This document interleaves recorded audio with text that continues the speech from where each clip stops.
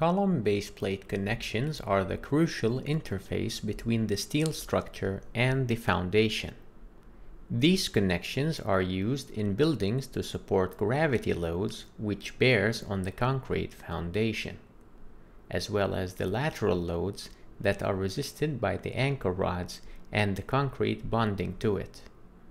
In addition, they are used for mounting equipment and in outdoor support structures where they may be affected by vibration and fatigue due to wind loads. 5 different load cases are discussed in this video when it comes to the design of the base plate and anchor rods. Concentric compressive axial loads, tensile axial loads, base plate with small moments, base plate with large moments, and shear.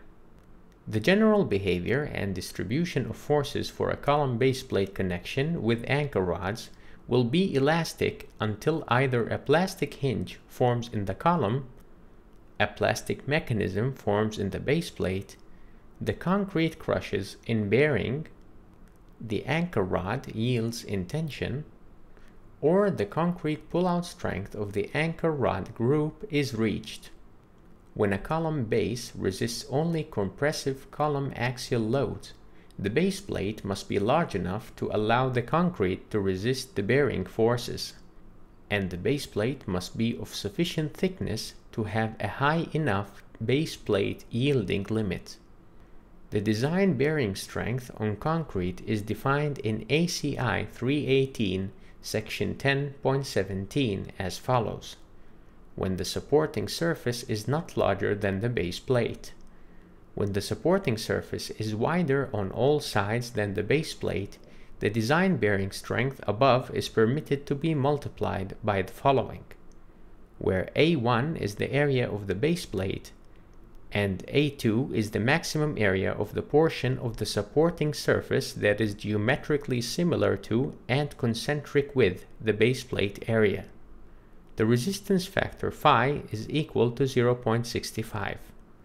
The bearing stress on the concrete must not be greater than the available strength. For axially loaded base plates, the bearing stress under the base plate is assumed uniformly distributed and can be expressed as follows. This bearing pressure causes bending in the base plate at the assumed critical sections as shown in green. The bearing pressure also causes bending in the base plate in the area between the column flanges. The required strength of the base plate can be determined as follows, where the critical base plate cantilever dimension L is the larger of M, N, and lambda N prime, and lambda can be calculated as follows using the concrete compressive strength and resistance factor previously shown. Lambda can conservatively be taken as 1. The resistance factor for this case is 0.9, and the minimum required thickness of the base plate would then be the following. For hollow steel section columns, adjustments for M and N must be made. For rectangular hollow sections, both M and N are calculated using yield lines at 0.95 times the depth and width of the hollow section. For round hollow section and pipes, both M and N are calculated using yield lines at 0.8 times the diameter. The lambda term is not used for rectangular hollow sections and pipes. The design of anchor rods for tension consists of 4 steps. Determine the maximum net uplift for the column. Select the anchor rod material and the number and size of anchor rods required to resist uplift.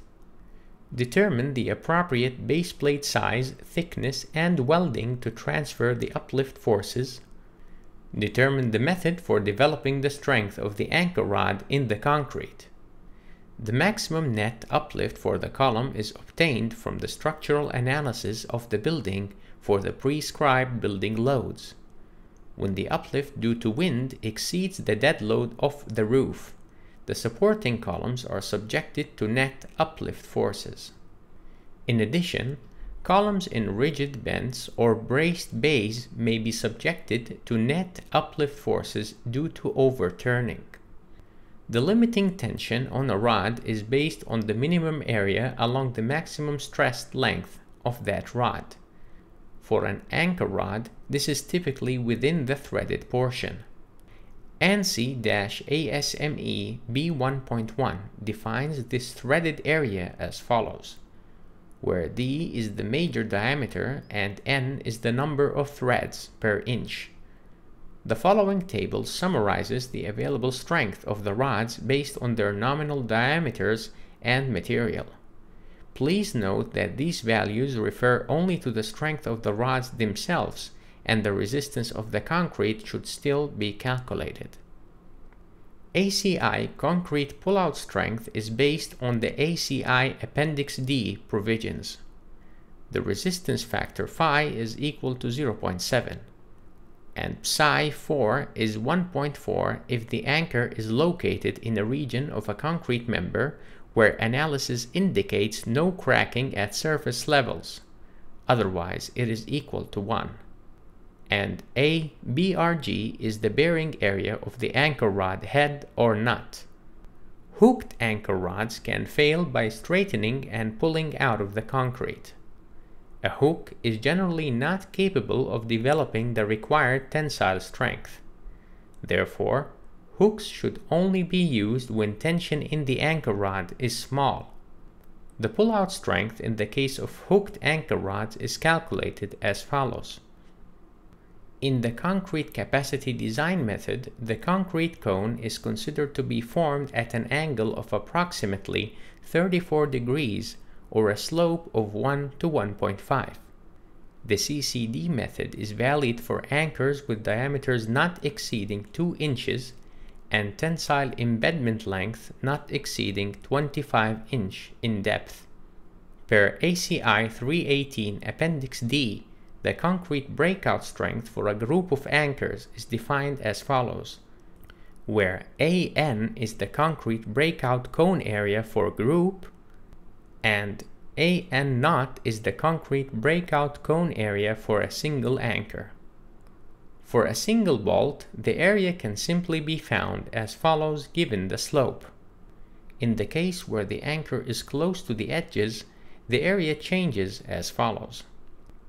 A minimum cover of 6 anchor diameters should be left to avoid problems with side face breakout. For a group of anchors in tension, the area can simply be found by calculating the overlapping areas as shown. A moment can be created by adding an eccentricity to the axial load. For small eccentricities, the axial force is resisted by bearing only. For large eccentricities, it is necessary to use anchor rods. Consider the following force diagram. The resultant bearing force is defined by the product Qy, in which Q is the bearing stress between the plate and concrete multiplied by the width of the plate. Let us define a point A on the far right of the plate. The distance of the resultant from the center line of the plate epsilon can be calculated as follows. It is clear that as dimension y decreases, epsilon increases. Y will reach its smallest value when Q reaches its maximum. For moment equilibrium, the line of action of the applied load PR and that of the bearing force Qy must coincide. That is, E must be equal to epsilon. In summary, for values of E less than epsilon max, the moment is small and no tension will develop in the rod. A critical value of eccentricity of the applied load combination is the following. The eccentricity should first be calculated from the applied moments and axial loads. Then it is compared to the critical eccentricity to determine whether the moments are small or large. The concrete bearing stress is assumed to be uniformly distributed over the area y times b. In the case of small moments where the eccentricity equals epsilon, the equation can be rearranged to solve for y.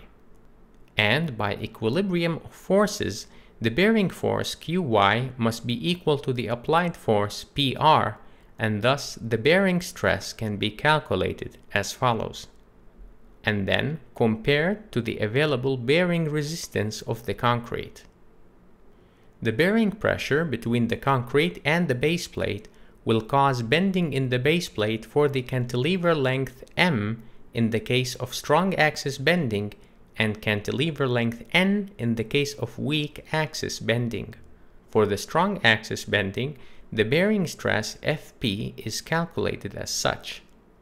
The required plate bending moment per unit width can be then determined according to these two cases, and then compared to the available bending resistance per unit width of the plate. Considering the following force diagram and knowing that for large moments Q is Q max, we can apply the vertical equilibrium equations to find an expression for the tension in the rod. Also, the summation of moments taken about the point B must equal 0. Hence, Y has the following expression. If the following condition holds, there will be no real solution for Y, and the plate dimensions will need to increase. Use Y to calculate the tension in the anchor.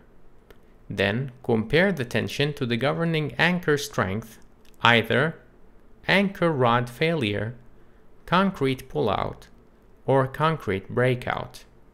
For the case of large moments, the required plate thickness may be determined from either equation based on the value of Y.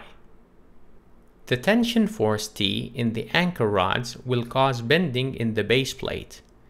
Cantilever action is conservatively assumed with the span length equal to the distance from the rod center line to the center of the column flange x. For a unit width of the plate, the required bending strength of the base plate can be determined as such. The available strength per unit length for the plate is given in this equation. Setting that strength equal to the applied moment provides an expression for the required plate thickness. There are three principal ways of transferring shear from column base plates into the concrete: friction between the base plate and the grout or concrete surface, bearing of the column base plate and or shear lug against a concrete surface, or shear in the anchor rods.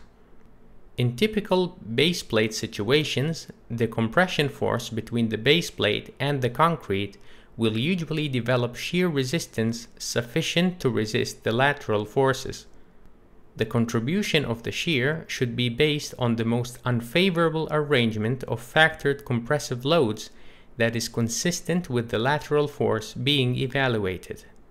The shear strength can be calculated in accordance with ACI criteria, where AC is the contact area and mu is the coefficient of friction. Mu is 0.55 for steel and concrete and 0.7 for steel and grout. Shear forces can be transferred in bearing by the use of shear lugs or by embedding the column in the foundation. When shear lugs are used, shear is initially transferred through the anchor rods to the grout or concrete by bearing augmented by shear resistance from confinement effects associated with tension anchors and or external concurrent axial load. Shear then progresses into a shear friction mode. The recommended bearing limit per section B 4.5.2 of ACI 349 Appendix B is the following, where A1 is the contact area between the shear lug and the concrete. Accounting for the confinement effects of the tension in the anchors and the external axial load, the following term is added. For bearing against an embedded base plate or column section where the bearing area is adjacent to the concrete surface, ACI 318 recommends that the bearing strength is adjusted as so. For shear lugs or column embedments bearing in the direction of a free edge of the concrete, Appendix B of ACI 349 states that, in addition to considering bearing failure in the concrete design shear strength for the lug shall be determined based on a uniform tensile stress of 4 phi times the concrete compressive strength, acting on an effective stress area defined by projecting a 45-degree plane from the bearing edge of the shear lug to the free surface. The bearing area of the shear lug is to be excluded from the projected area. Using the AISC recommended hole sizes for anchor rods, considerable slip of the base plate may occur before the base plate bears against the anchor rods. Due to placement tolerances, not all of the anchor rods will receive the same force. It is recommended to use a cautious approach, such as using only 2 of the anchor rods to transfer the shear unless special provisions are made to equalize the load to all anchor rods. Lateral forces can be transferred equally to all anchor rods, or to selective anchor rods by using a plate washer welded to the base plate between the anchor rod nut and the top of the base plate. The plate washers should have holes 1/16 inches larger than the anchor rod diameter. If plate washers are used to transfer shear to the rods, some bending of the anchor rods can be expected within the thickness of the base plate. If only 2 anchor rods are used for shear transfer as suggested earlier, the shear is transferred within the base plate and the bending of the rods can be neglected. The strength of the rods in shear can be evaluated as follows. For the typical cast-in-place anchor group used in building construction, the shear capacity determined by concrete breakout is the following. The breakout cones work very similarly to the breakout cones in tension, where the ratio of the cone area in the anchor group to that of a single anchor is taken into consideration. 2 possible breakout cones can control. If the inner breakout cone is used, then the shear force is considered to be shared equally among the 4 anchors for assessing breakout. If the outer breakout cone is used, then the shear force is taken by the 2 anchors furthest from the concrete edge.